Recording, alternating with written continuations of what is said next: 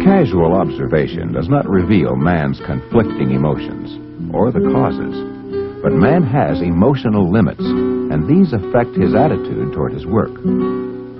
With loss of love, he becomes depressed or hostile. With too much love, with overprotection, he becomes too dependent and lacks confidence.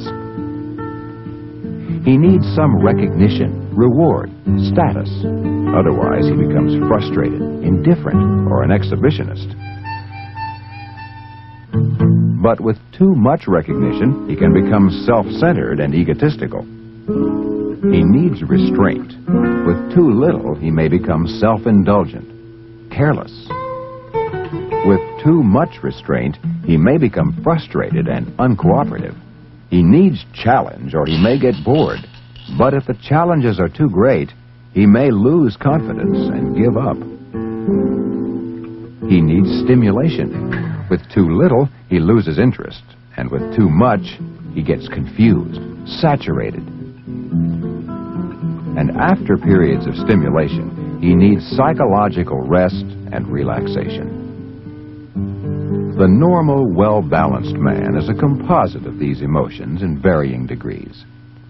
But isolate him from all interests and stimuli, as occur in some situations today, and even the well-balanced man will create fantasies.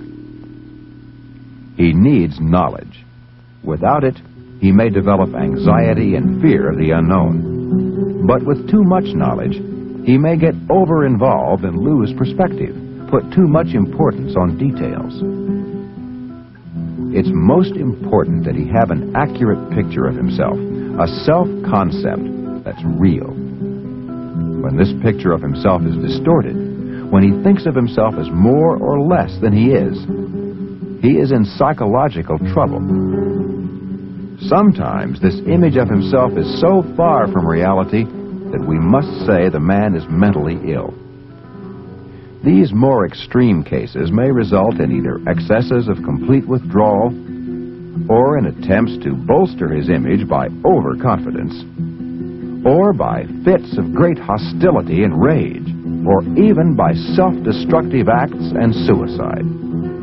Fortunately, these abnormal deficiencies are rare. Most emotional disturbances lead only to inefficiency. But when psychological limits are violated over a long period of time, they can contribute as inevitably as any other violation, physical or psychological, to catastrophe.